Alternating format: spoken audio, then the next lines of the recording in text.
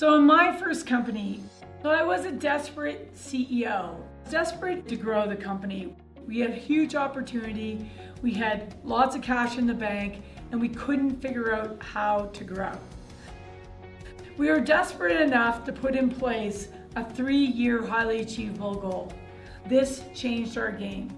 A 3-year highly achievable goal is what connected the team and the business. It's what pulled together strategy and execution. And it's what ensured we had a predictable roadmap to deliver our goal. I can remember the day we set our first 3HAG. We walked out of the room and we were pretty terrified because we just set the biggest goal we ever had. Most of the CEOs I worked with actually laughed and said I would be fired that year. I would miss delivering on that 12-quarter plan. The opposite thing happened.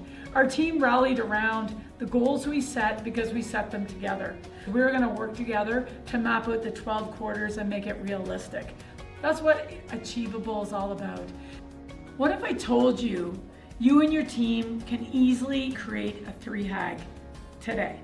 The first step is you have to write the date down 3 years from now. Whatever your year-ending date, write the date down.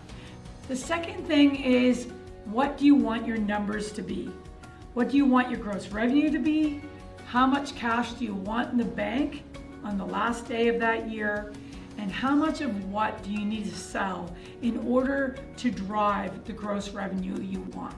Step 3 is you want to write down your 3HAG statement. This is what you want to share throughout the company. This is what ties to your long-term goal. You want to describe what your company will be when you arrive at your gross revenue number, the cash in the bank, and the number of things you sold that year. Describe what your company will be. Step 4. The next thing is the capabilities you need to have in place. What are the 3 to 5 capabilities your organization needs to have in place in that year in order to drive the fiscal numbers, the numbers we talked about, to make the 3HAG statement true? Step number 5, what do you want to be known for? So someone says your company's name, what do you want them to think about your company?